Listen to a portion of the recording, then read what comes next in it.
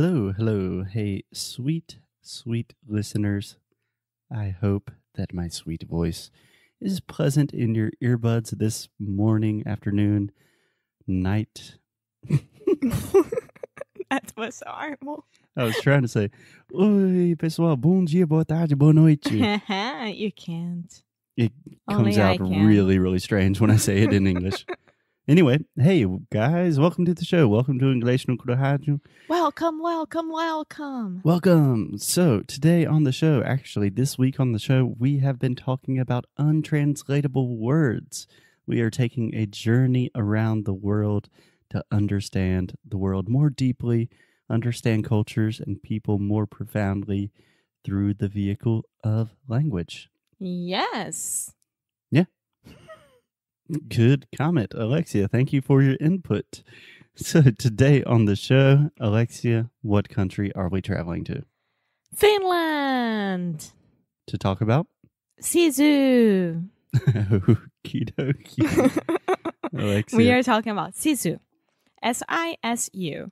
It's a Finnish word, and it's the Finnish art of inner strength. Strength. TH at the end there. I did it. I promise I did it.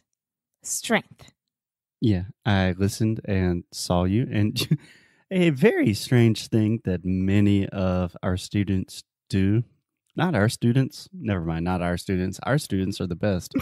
But in my experience, for more than a decade of teaching languages, a lot of people say, no, that's what I said. I said, okay, yeah, you're paying me. So whatever you want to believe. I'm not paying you, so. Okay, so continue pronouncing the TH incorrectly. Go for it. Strength. Yes, today we are talking about the Finnish art of inner strength. In Finnish, this is Sisu.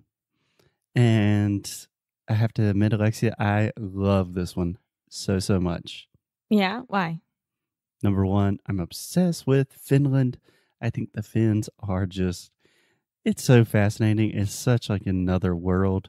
Number one, very similar to Norway in the fact that Finland is way the hell up north, almost like in Russia. It's crazy. I know a girl who just moved there, Brazilian girl, with her husband, who is Finnish, and she always share like some stories or things. She always shares? Yeah, on Instagram, and there was a day that it was like beautiful sunny day, and she was like the first of the year, and then the other days was already snowing and it was horrible, and she was like back to normal. Yeah, I think that's one of the things that I'm so interested about Finland is I have never in my life met a Finnish person. I did. You have? When I went to England, there was one there. There's one Finn in England. Yeah, I mean, most countries, it's like, oh, yeah, I've met a Danish person. He was nice. But in Finnish, no, never. Fascinating.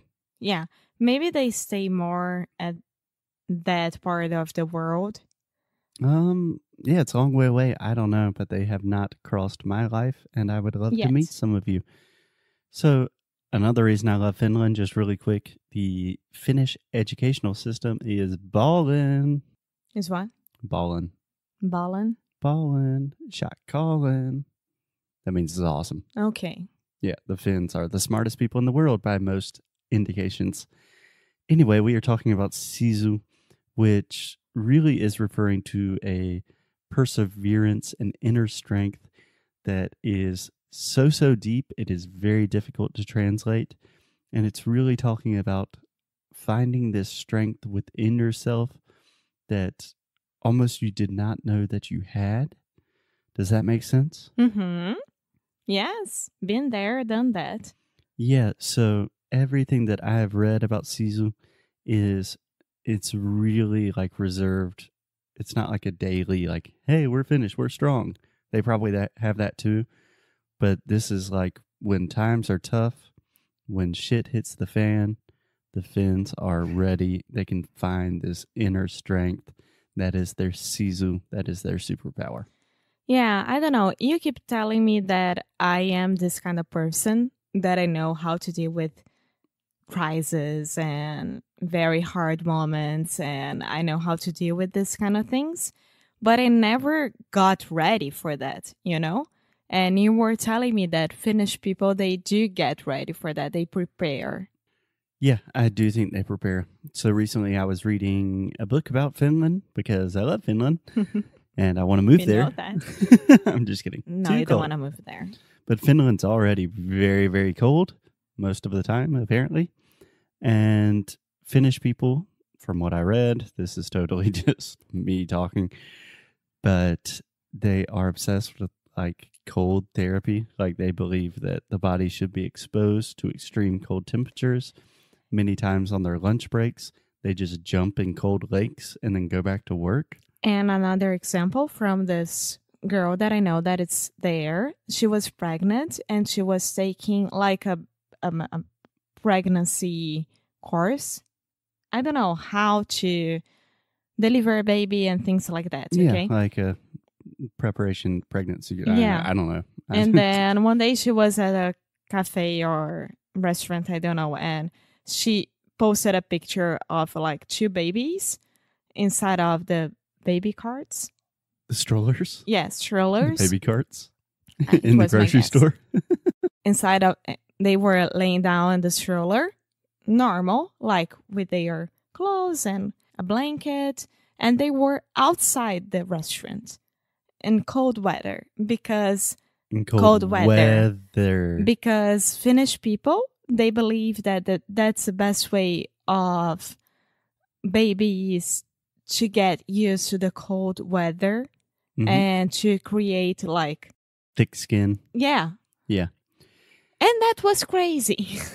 Yeah, but I think there is a lot of truth to this. Like I have read recently about a lot of like ultra endurance athletes and professional athletes, even like basketball players, are using cold therapy as one of their number one strength training exercises.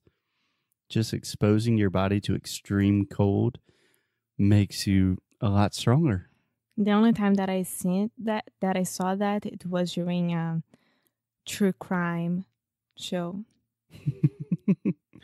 Alexia could essentially say that phrase in response to pretty much anything. Okay, I saw that so in a true crime show one time.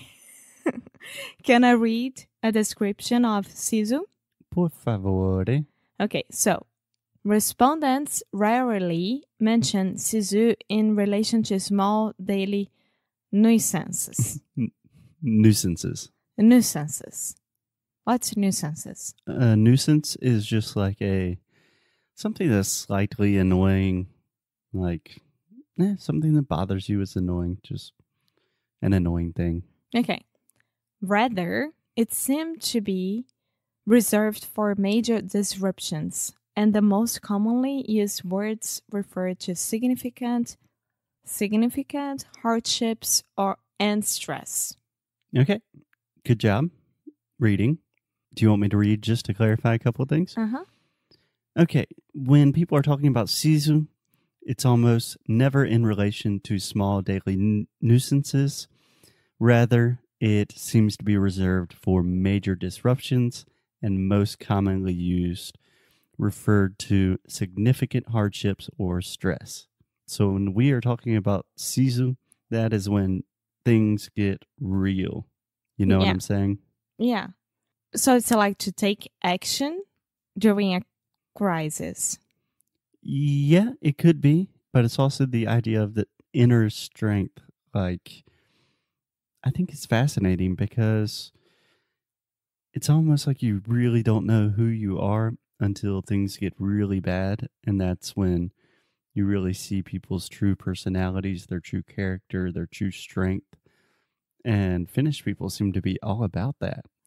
That's interesting. You only know a person when you see her inner strength. Yeah. It's easy to be a good, nice person when things are good, right? It's a lot more difficult to be decent and generous and kind when situations are really tough. Yeah. Yeah. So as we are using these untranslatable words to kind of open the doors to new countries and cultures, do you have any revelations, thoughts, opinions about how Sisu what it teaches you about Finland, Finnish culture. Does it make you interested about learning more? Let's try not to offend anyone this time. I didn't offend anyone. Stop saying that.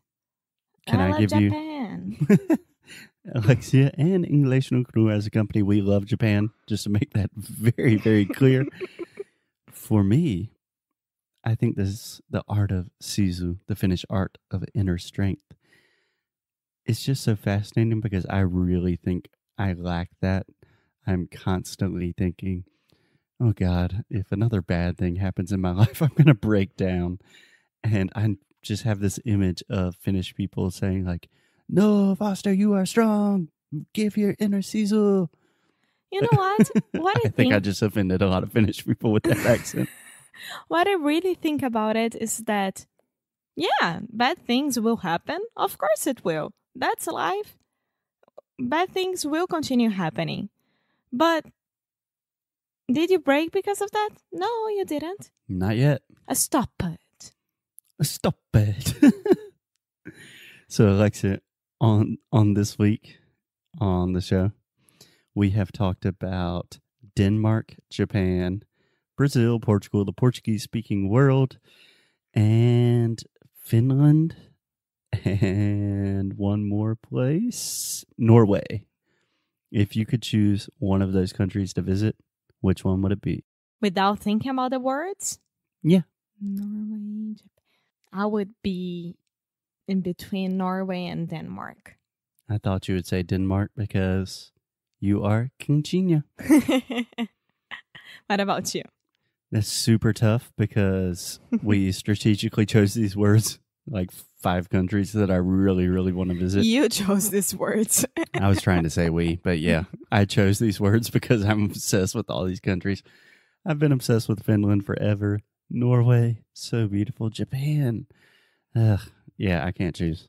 No, you had to choose one. It's not that you're not going to visit the others, but the first one. Really want to go to Norway. Okay, so we have a winner. Nah, it's not a winner. You made me choose. Winner, chicken. Winner, chicken dinner. Yeah. Okay, guys, that is a very strange way to end this week of untranslatable words with the phrase winner, chicken dinner. Any last words, Alexia, or do you want to end with that? I'm fine. Okay. We will talk to you guys next week. Until then, winner, chicken dinner. Hige, fritzen, leisen. Hoge. Get your inner Sisu, your wabi-sabi. Saudade. Saudades de vocês. Até já já. Bye. Tchau, tchau.